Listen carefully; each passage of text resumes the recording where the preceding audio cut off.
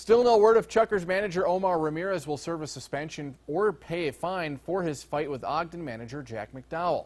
The Chukars took on the Rockies tonight in Grand Junction. Kyle Freeland having a good game on the mound. After 2 Ks in the early innings, Freeland catches Wander Franco heading home. He misses the tag, but Hamlet Marte on the flip side to get the out and stop the run. From there, Freeland continuing to deal. He had 3 strikeouts before his night is over. 3 more strikeouts. Just allowed 3 hits, no runs, while striking out 5 total. We go to the bottom of the 6th. Kevin Padlow, he shoots a fly ball to deep left field over Desmond Henry's head as he's running. Padlow running as well around second, pushing for third, slides in, called safe for the triple.